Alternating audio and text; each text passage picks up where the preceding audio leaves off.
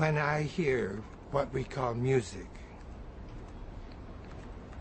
it seems to me that someone is talking, and talking about his feelings or about his ideas of relationships. But when I hear traffic, the sound of traffic here on 6th Avenue, for instance, I don't have the feeling that anyone is talking. I have the feeling that sound is acting. And I love the activity of sound.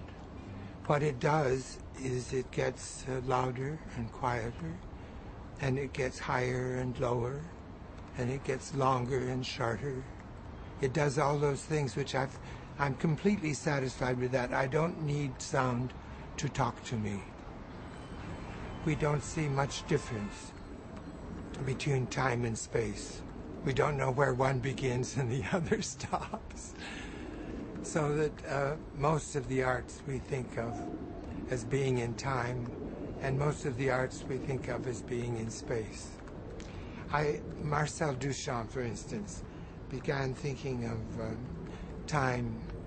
thinking of music as being not a time art, but a space art.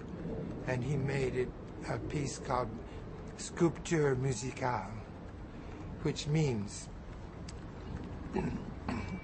different sounds coming from different places and lasting, producing a sculpture which is sonorous and which remains.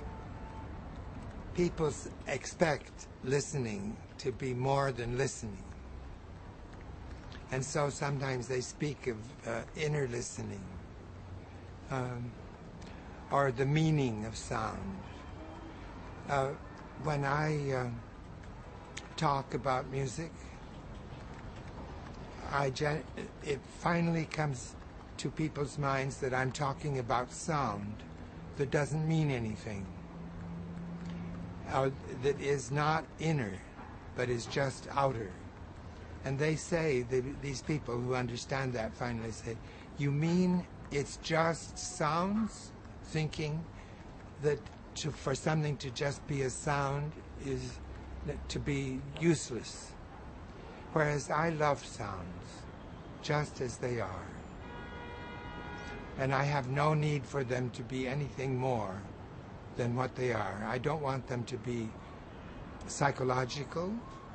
I don't want a sound to pretend that it's a bucket, or that it's a president, or that it's in love with another sound. I just want it to be a sound. And I'm not so stupid either. There was a German philosopher who's very well known, Immanuel Kant, and he said there are two things that don't have to mean anything. One is music, and the other is laughter. Don't have to mean anything, that is, in order to give us very deep pleasure. You know that, don't you? The sound experience, which I prefer to all others, is the experience of silence. And the silence almost everywhere in the world now is traffic. If you listen to Beethoven or to Mozart, you see that they're always the same. But if you listen to traffic, you see it's always different.